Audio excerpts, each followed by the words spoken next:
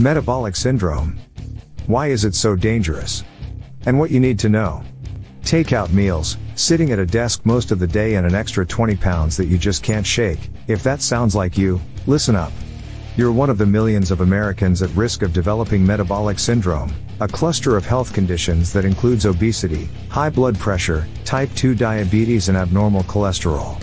All of these conditions are related. If you're overweight, especially around your abdomen, that fat secretes hormones such as stress hormones that raise your blood pressure, blood glucose levels and levels of LDL, bad cholesterol, explains Dennis Bruemmer, a cardiologist at the Cleveland Clinic. The relationship between heart disease and type 2 diabetes has become so interrelated now, that some experts in the field are even suggesting the creation of a new specialty, cardiabetes. My patients are surprised to learn that all of these are so interconnected, but they are, Bruemmer adds. While around 1 in 3 Americans have metabolic syndrome, people over the age of 60 are particularly vulnerable, with about 1 in 2 affected, according to a 2015 study published in the Journal of the American Medical Association. It's become more common in people of all ages, including children, but older adults are especially at risk because they're also more prone to weight gain and developing chronic diseases such as hypertension as they age. But this condition, also known as insulin resistance syndrome, or Syndrome X, raises the risk of a whole host of conditions, including type 2 diabetes, heart attack and stroke. If you are finding value in this content, please like and subscribe so that you don't miss any of our future videos. Here's what you need to know. Why it's so dangerous. To be diagnosed with metabolic syndrome, groups like the American Heart Association and the American College of Cardiology agree that you need to have at least 3 of the following 5 risk factors. A waist size greater than 40 inches in men, and 35 inches in women. Abnormal blood sugar levels. You don't have to have full-blown type 2 diabetes, but you may be in the prediabetes stage. That's a fasting blood sugar greater than or equal to 100 mg per deciliter, mg/dl, or a hemoglobin A1c level that's at least 5.7%. High blood pressure, anything above 130/85. Elevated triglycerides, greater than or equal to 150 mg per deciliter. Low HDL, good cholesterol, or less than 40 mg per deciliter for men or 50 mg per deciliter for women. But even having just 1 or 2 of these risk factors is cause for concern. About half of all patients that we diagnose with metabolic syndrome already have undiagnosed cardiovascular disease, such as changes in the walls of their blood vessels that haven't yet caused symptoms. That's why staying on top of all of these conditions, and treating them aggressively, is key. Otherwise, people who go on to develop metabolic syndrome are at risk of several life-threatening conditions, including type 2 diabetes. People with metabolic syndrome are more likely to develop insulin resistance, a condition in which the cells of the body do not respond correctly to the hormone insulin. This means glucose cannot enter cells as easily, leading to an increase in blood sugar. This can develop to type 2 diabetes over time. A study published in the Journal of Epidemiology in 2017 indicated that those with 2 risk factors for metabolic syndrome were more than 4 times as likely to acquire type 2 diabetes during a 5-year period, while those with 4 risk factors were around 10 times as likely. Heart disease. Plaque buildup in the arteries can be caused by untreated or inadequately managed elevated cholesterol and blood pressure.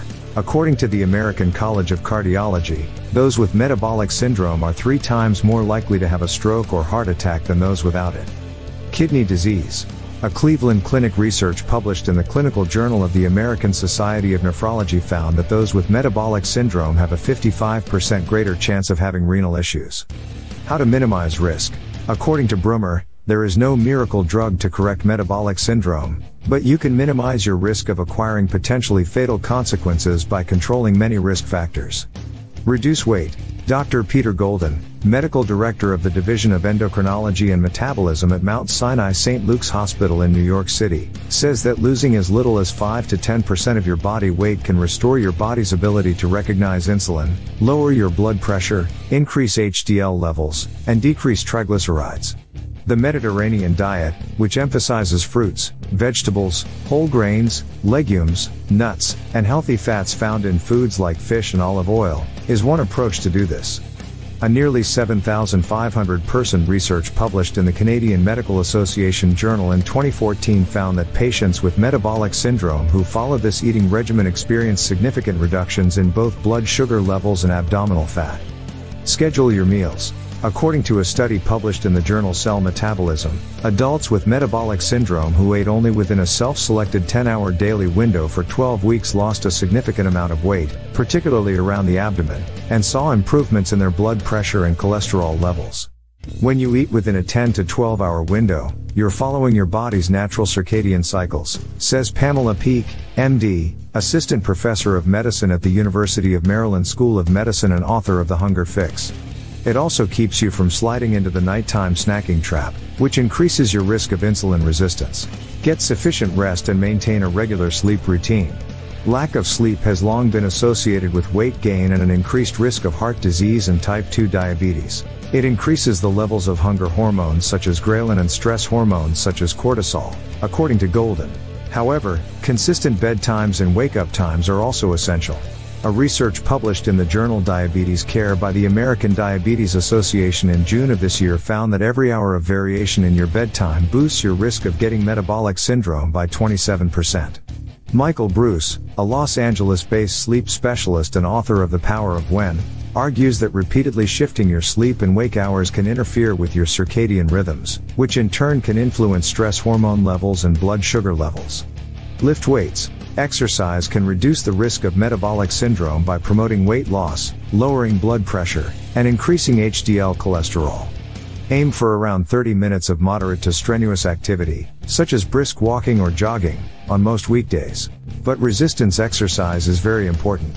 According to a study published in the Journal of Strength and Conditioning Research, people who routinely lift weights are about a third less likely to eventually develop metabolic syndrome.